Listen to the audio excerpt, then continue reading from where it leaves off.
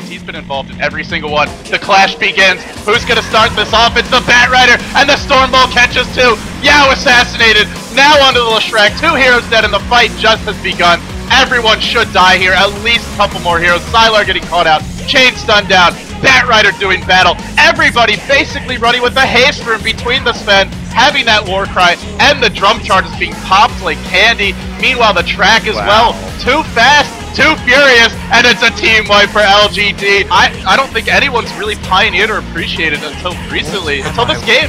It's the move speed that the Sven gives them and the tower diving he offers.